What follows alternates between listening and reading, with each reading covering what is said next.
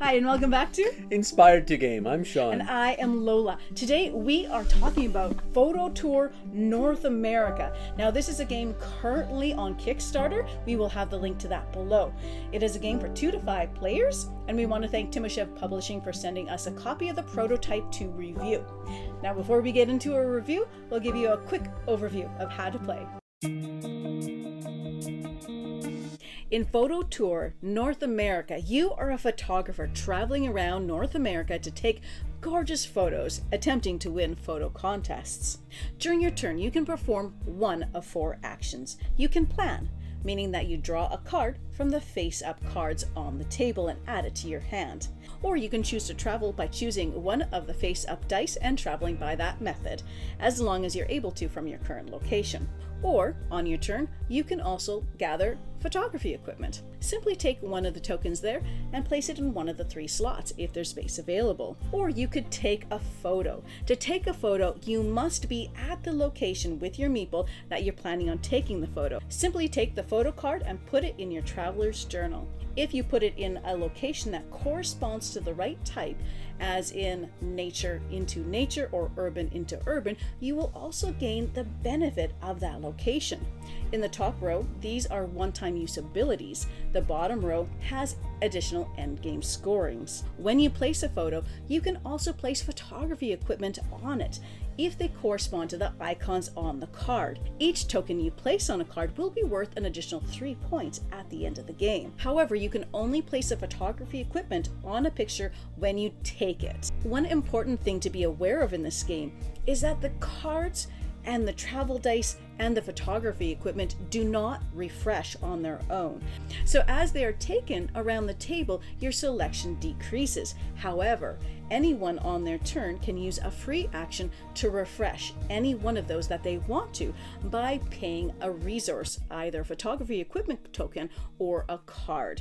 To refresh, you can choose the cards or the travel dice or the photography equipment, and you can refresh just 1 or 2 or the entire row of it. As you play the game and take beautiful photos, you'll find that you'll have more abilities. Many of these cards have actions that can be performed as an extra ability, either during your turn or between players' turns. These abilities can be very powerful and are fantastic to leverage throughout the game. As you play, you're also going to want to be aware of what the 3 photo contests are and work towards those points. They will be worth a significant amount of points at the end of the game. At the end of the game, you will add up all your points from your photos, any extra points that your board has accrued you, as well as any photo contest that you may have won. And then you see who has won the game. The art in this game is gorgeous. So all of the photos of all around North America, they're absolutely lovely. As you can see, the game box is beautiful, and even the board. It's, you know, that could have been a lot less colorful than it is. There's a lot of color to this. And the components are quite nice, so keep in mind this is a prototype of everything that you see. Now, the wooden tokens for the photography equipment will be for the deluxe version, and the retail will have punch board. Now, this is a nice lightweight family gateway game.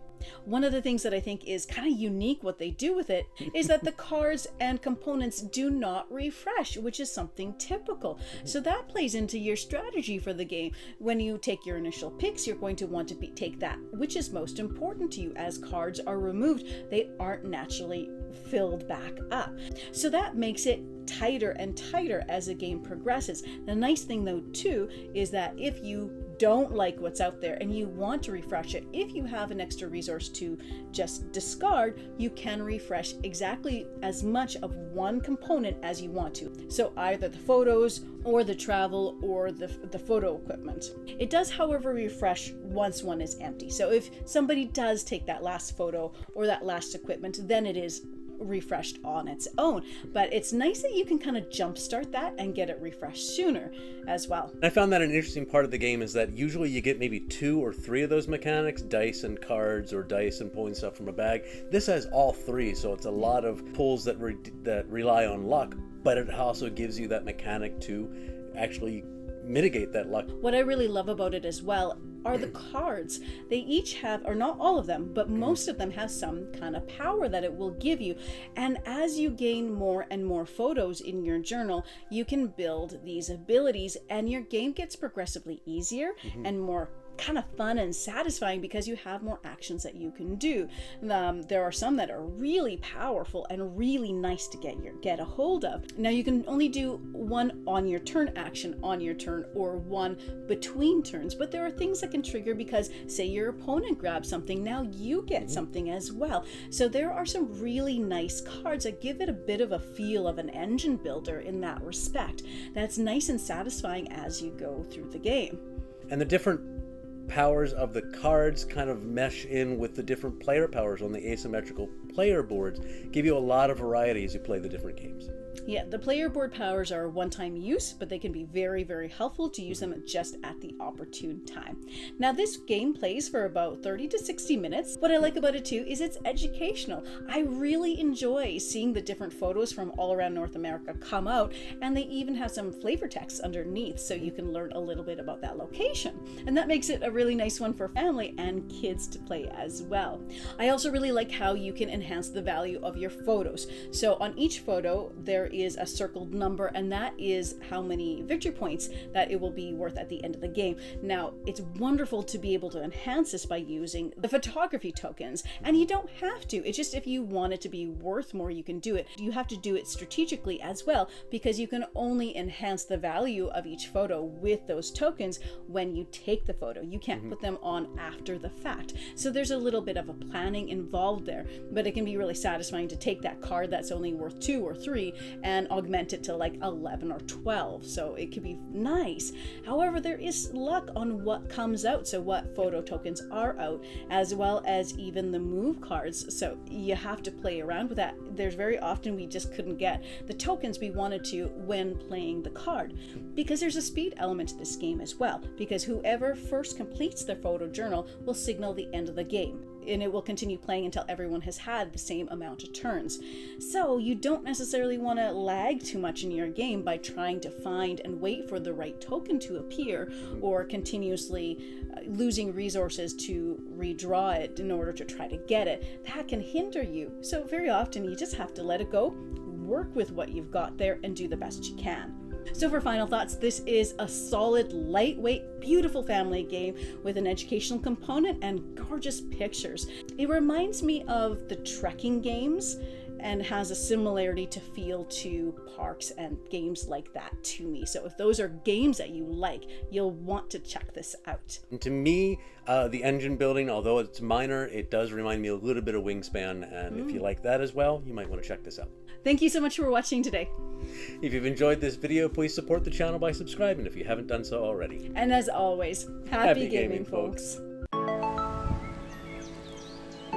We are talking about Photo Tour North America and use its corresponding icon to move in the corresponding way.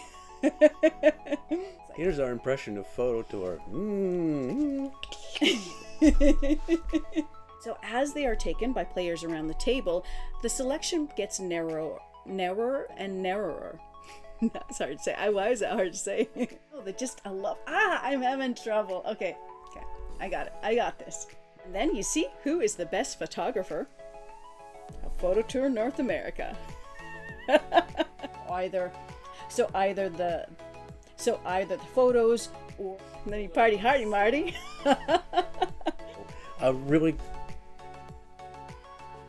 I don't know what they really do. They really are really helpful in a game. Are really nice. Are really nice. It's nice. It's nice. And then you see who has won Photo Tour North America.